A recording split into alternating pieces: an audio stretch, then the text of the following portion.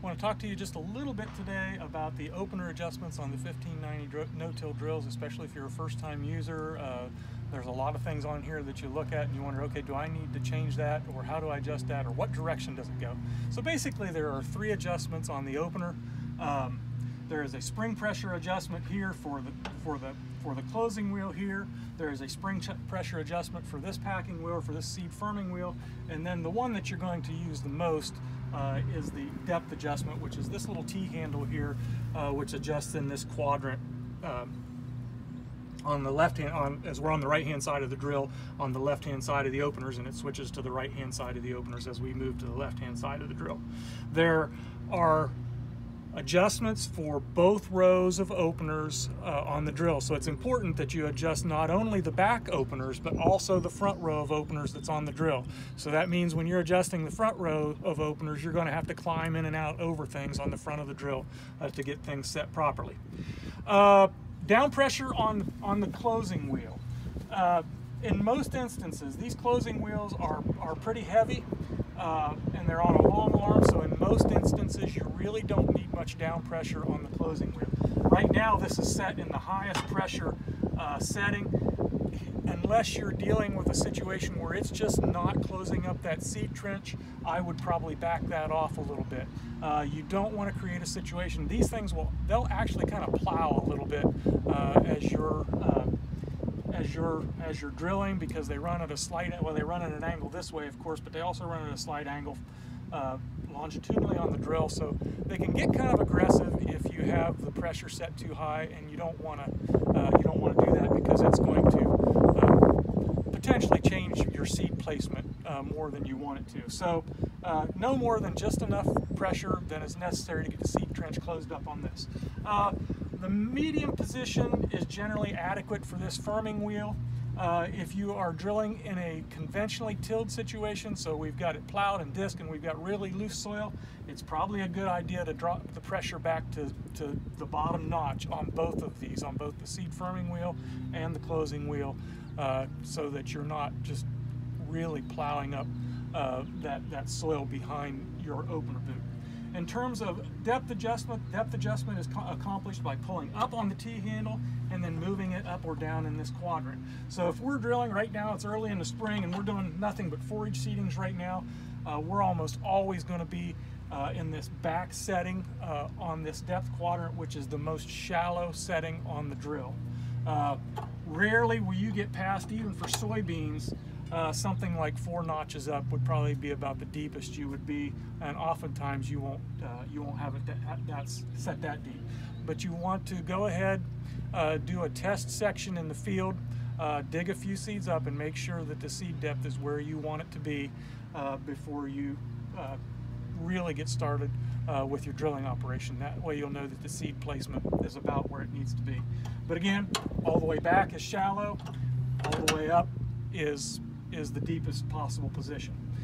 We talked a little bit when we were talking about the hydraulics of these drills about not running too much down pressure and the possibility of losing depth control because of that.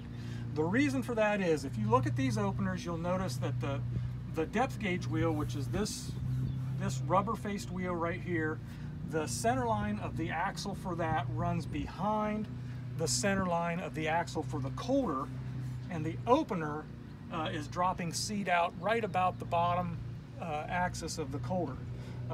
So what happens is, if we run too much pressure on these drills, it will cause the rock shaft that all of the openers are fastened to over-rotate towards the front of the drill. And because of the design of the drill, what happens is that these depth control wheels actually start to push the seed opener up out of the ground when that happens. So if you're running that gauge up in that red zone and you're starting to see that the left-hand wheel on the drill is in the air a little bit, you're starting to lose depth control. You need to back that pressure off a little bit so that the whole drill is staying pretty firmly planted on the ground. One way to check the pressure to make sure that it's adequate, a lot of times what I'll do is I'll have the operator run 15 or 20 feet through the field somewhere on a fairly level spot, and have them stop without letting the drill back up any, without letting it coast, And then just go along with the drill on the ground and make sure that these are all nice and firm on the ground. And if 90% of the packing or the depth gauge wheels are down firm on the ground and you can't turn them with your hand, or as you kick them with your boot maybe as you go along, then you've got plenty of down pressure. You don't need to put any more on the net. If you've got some of them that'll still spin, then you need to think about maybe putting a little bit more down pressure on the drill. The drill is not designed to operate into that red range on the gauge without additional ballast. So if you're running in that red range, let's just say, for example, and we haven't had this for several years, but let's just say that we had really extremely hard soil conditions because of drought conditions and we were having trouble getting seed in the ground, then there's a ballast bar here. John Deere front end tractor weights will fit on this ballast bar, and you can add extra ballast to the drill if that would be the situation. It's been really rare that we have run into that with the no-till drills, the 10-foot no-till drills. The 15-foot drills were a different matter because you were trying to get half again more opener in the ground with not a lot more frame weight. But on the 10-foot drills, we haven't had that problem. The only other thing to cover here on the back of the drill is just the drive lockout, the transport drive lockout. And so as you're transporting the drill, we would like to see that you have this lockout wheel adjusted out like this, and that pulls those pins out so that the drive chains are not spinning while you're dragging it down the road. When you get ready to drill, you're going to turn this like this, turn it counterclockwise. That's going to let these pins pop in. I probably don't have enough slack in the chain to get that to happen right now, but that'll let those pins pop into place as the drive wheel starts to rotate, and it'll engage the whole drive system at that point. Drive engagement is automatic on these drills, so the moment you start to lower the openers, the clutch will engage, and the drive system for both boxes will engage as long as you have the secondary lockout for the grass seat on the drive shaft up there snapped into place. It'll turn as well. So that's pretty much all there is to the opener adjustments on the 1590 no-till drill.